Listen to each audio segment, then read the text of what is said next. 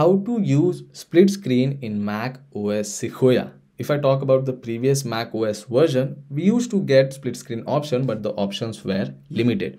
Now we get some additional options because of the update of macOS Sequoia. Now how to use it?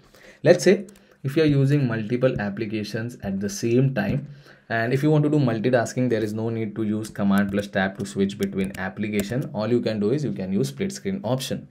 Now previously, if you point your cursor over here on the green icon on that particular window or application, we used to get only two options. One is tile window to left and another one is tile window to right.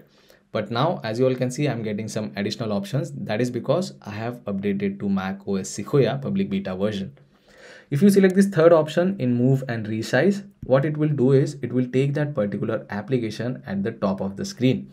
Now for the bottom half, you can choose another application. So let's say if I open Google Chrome for now, if I point my cursor over here on the green icon, and this time if I select this fourth option, it will take Google Chrome to the bottom half of the screen. Now you can see I can use Safari at the top and Google Chrome at the bottom. You can also resize it. If I want Google Chrome to occupy more space, I can select that particular window, and if I point my cursor over here, I can adjust the size of the screen for Google Chrome. Similarly, I can do the same with Safari.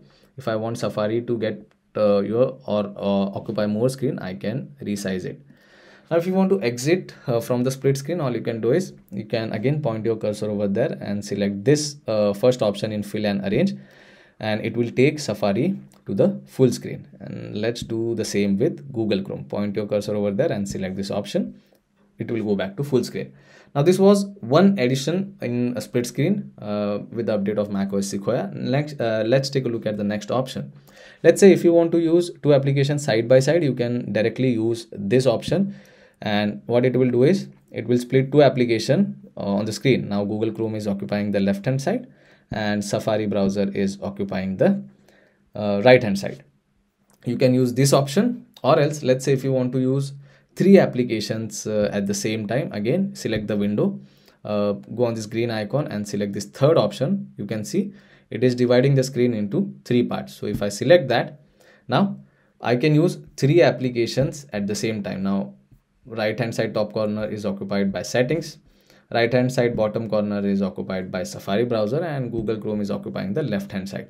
So I can use three applications at the same time. Now there is one thing which I really don't like about this new feature is that it is not dividing the screen into equal half. So you can see Google Chrome is on top of settings over here, and if I select settings, now settings come on top of Google Chrome and Safari or other applications basically. So there should have been an option to equally divide all the screen space for the application, but yeah, it is not happening. If I want to adjust it, you can see I'm not able to do that. I'm not getting any adjusting size over here. So yeah, that is one con which I feel that should have been rectified by Apple. Now again, we get some additional option. If I point my cursor over here and if I select this fourth option, I can use four applications at the same time. And over here also you can see the same thing. The screen is not divided into equal halves. So that's the only thing. But yes, I can multitask on each and every application by using this split screen option. So again, if you want to go back to full screen, point your cursor, select fill option over here, select the application, point your cursor to green icon and fill option over here. And this is how you can basically go to full screen. So yeah, these are some new options which you get in macOS Sequoia related to split screen. I hope this video was helpful. If it was, then don't forget to subscribe to my channel. I will see you all in the next one. Thank you.